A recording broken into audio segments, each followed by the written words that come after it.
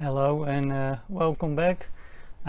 Today I have two multimeters and there are a few years in between, and it is the Fluke 8000 and the Fluke 8010, and one is from the mid 70s and one is from the mid 80s, and we are gonna look what are the differences, aside from that this display is a lot cooler than this one. And what were the improvements on the inside. So we're gonna open them up and we're gonna see if the values are still good, and we compare them to a new one. I bought this one in 2020, so we should have a proper comparison. So let's start. Look at this type of display is I think it's really cool. Yeah, my dad also had one, and yeah, that was in the 80s, so I knew it was a lot older. Yeah, the arm doesn't work that well, so it was nice to find the same. And yeah, I was able to clean it up so it has a proper look. Sadly, the former owner tried to open it by putting a screwdriver in between here and in between here, so it is a little bit damaged. I'm thrilled. Need to find a solution to fix that. Maybe I can very carefully heat it a bit and push it back, or I don't know yet. And and it tried also to open here by peeling away the metal, so that was a pity. So if you have one, don't do it like that. It's very simple. Unscrew this single screw in the back and it just slides out. That's it. You don't need to damage anything. Fluke thought about these things. This one, the newer type, 85 I think. In that time it was of course super nice to have a display like this. Yeah, right now looking back you think differently about that probably, but this meter is well conserved. His former owner has not tried to open it with a screwdriver. At least he didn't make too many marks. Same thing, single screw in the back, and that's it. The ranges of the amps and the voltages are more or less the same between them, so it's really an improved version of the one before. And I actually worked with a similar one in my electronic class in school, so that was also nice to find it. So these two are keepers. Let's open and compare the both of them. Well, we can start with the oldest one. As I said, it's just a single screw in the back. No need to put your screwdriver in between something. Just unscrew. You already see it's moving, and that's it.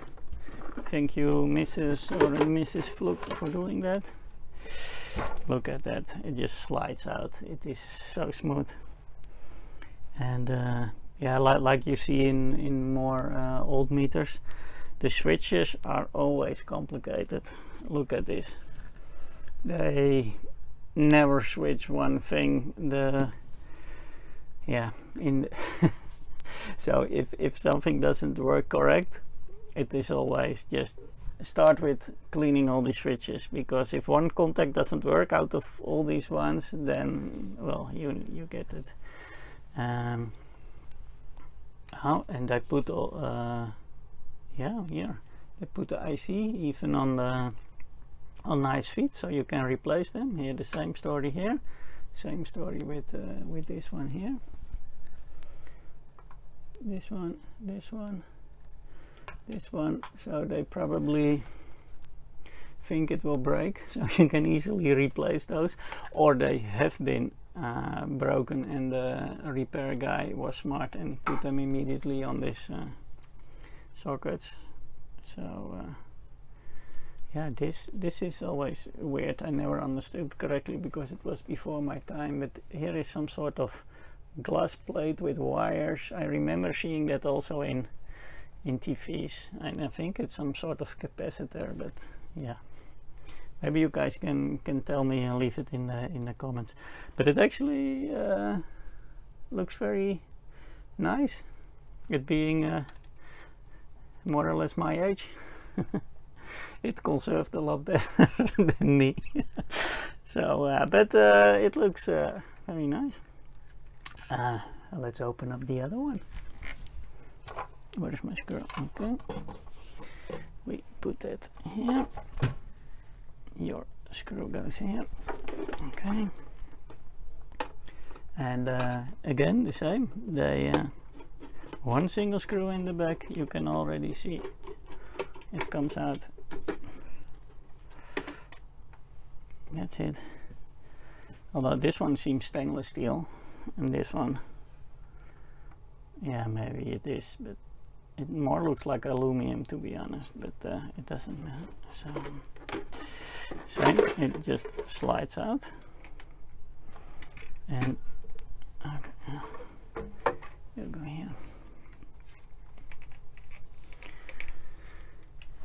And yeah, this one is instead of built on this little, I think it's Philips.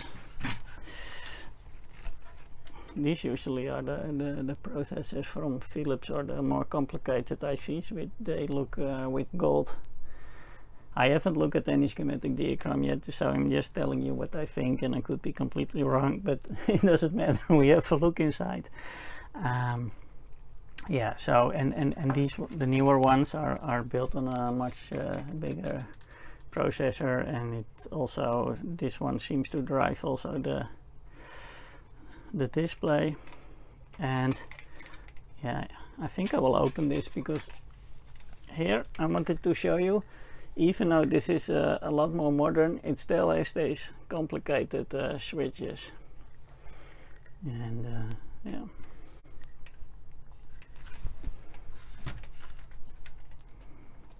Look at this.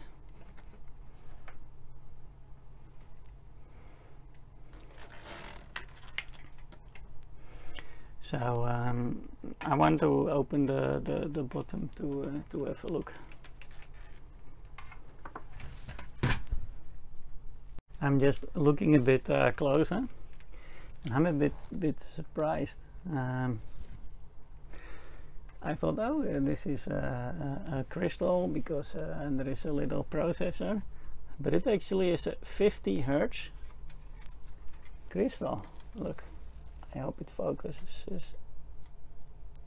Well, no, it says here 50 Hertz, and yeah, I wonder why they don't use the mains. Or maybe this one was also built for the US. I think they have 60 there, or they just didn't want to bother to think about these things, and they just say, okay, we put a crystal to oscillate on 50 Hertz. Yeah, okay. Okay, I removed both covers from the bottom, and this one just had 2 screws you can unscrew, and well, the circuit board looks still very nice. And here this had some sort of push pin that I needed to push on the top, and then it automatically released from the bottom. Well, as you see, that here are a lot of switches here. In this one they used a little bit less switches. At least it looks that way. No, it's only only one button less, but somehow it seemed a lot less. So I closed them up again, and now I like to compare if the values that they still good calibrated or not. And yeah, let's see. I was, by the way, be able to improve the damage that was done, and when it was open I had better access, and what I did is just take a very sharp knife and I just start taking out. So if you see now, it shows a lot less. I would say it's almost gone, but that is not the case. You can still see it, but it doesn't look that ugly as it was now. It could just be a scratch. So I will connect it to the power supply, and let's see what happens. I prepared already a little bit, so put here power DC 20, yes, power DC 20, okay. You can see 1, 2, can you see this one, does it? I think you can see the value. No, it's a 0, yes. And here in the back, I think you can see it's quite big to display. So yeah, let's put here my analog power supply. Apparently it's 109, and this one says 109, this one says 109, and here in the back 109. I would say this is good. Let's go up to 10 volts, more or less 10 volts. Let's put a little bit more speed on this one. It's easy read. Yeah, okay. 9.7, 9.7. I would say 9.7. No, almost. So this is easy to adjust. I'm gonna look later in the service manual. I will put them also in the bottom of both of them if I can find. And I even, that is maybe nice, I even found a brochure where this one is promoted, and that was from around 75 if I'm correct. So that is very nice, and I will put also a link in the bottom about that. So let's see, go to 17 volts.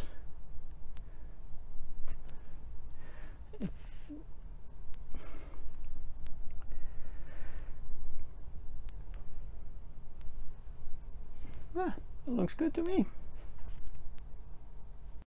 Okay, I put a little setup. I have here a 10 ohm resistor. I'm just putting on a little, like 5 volts or less, and the circuit goes like this: into this meter, to this meter, out of this, through the resistor, through this other meter, and back to the power supply. So we have a closed circuit, and we are now measuring 134.8 milliamps. This one also almost agrees, a little bit off, a little bit low, just like in the voltage.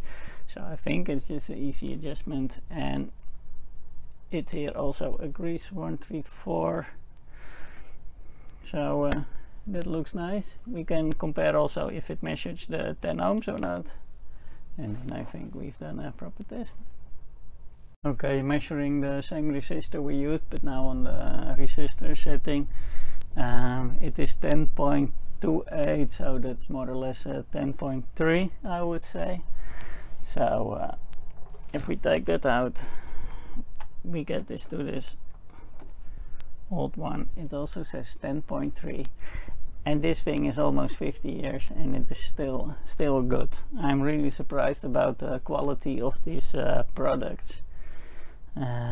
Yeah, like I mentioned before, in the military Fluke kit, it had still those Nixie tubes, and still it was spot on after so many years.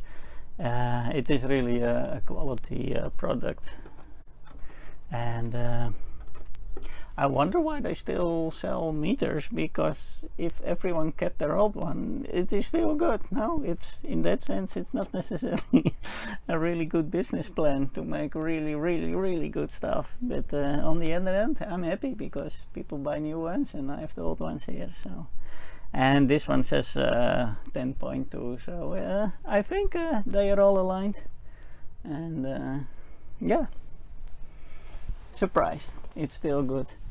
So yeah, this is it. It was a quick little teardown. I didn't go too far, but at least you could have a peek in the inside. And as promised, I will put documentation in the links below. And thank you for watching. Hope to see you next time.